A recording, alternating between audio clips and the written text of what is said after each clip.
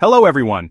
Is your car experiencing transmission shifting problems, reduced engine power, or even stalling?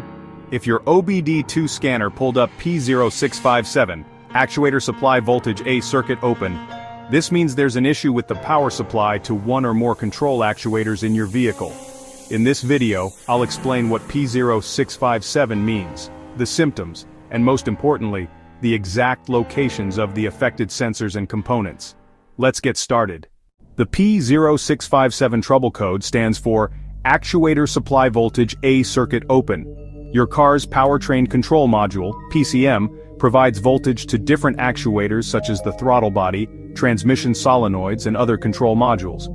If the PCM detects an open circuit, low voltage, or power failure in this circuit, it triggers P0657. This issue can cause serious performance problems, leading to hard shifting, reduced power, or even failure to start. Check engine light on reduced engine power, limp mode. Transmission, shifting issues, throttle response problems. Possible stalling or failure to start. If you're facing these issues, let's locate the key sensors and components involved in this problem. Sensor and component locations. Where to find them? To diagnose P0657, focus on these critical parts.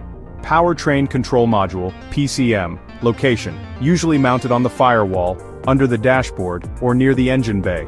Function, provides voltage to actuators and sensors. If it malfunctions, it can cause actuator failures. Electronic throttle control, ETC, throttle body actuator. Location, on the throttle body, near the intake manifold. Function, controls the throttle opening electronically. P0657 can disrupt throttle operation, leading to reduced power. Transmission control module, TCM, and solenoids location, inside or mounted near the transmission assembly.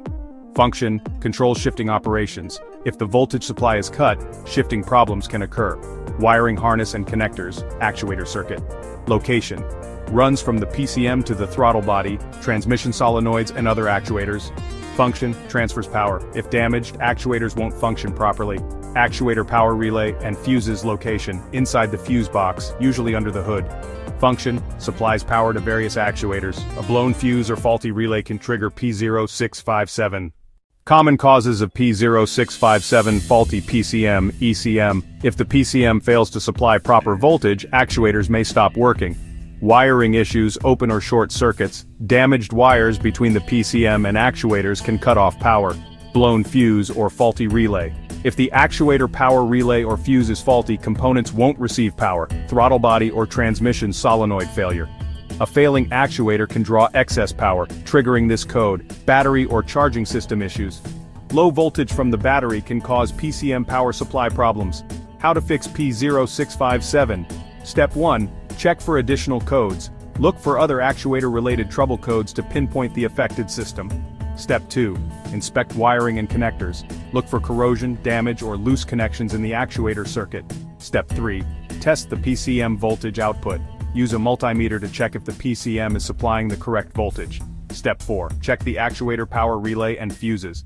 Replace any blown fuses or faulty relays in the circuit. Step 5. Test the throttle body and transmission solenoids. Verify they are working correctly and not drawing excessive power.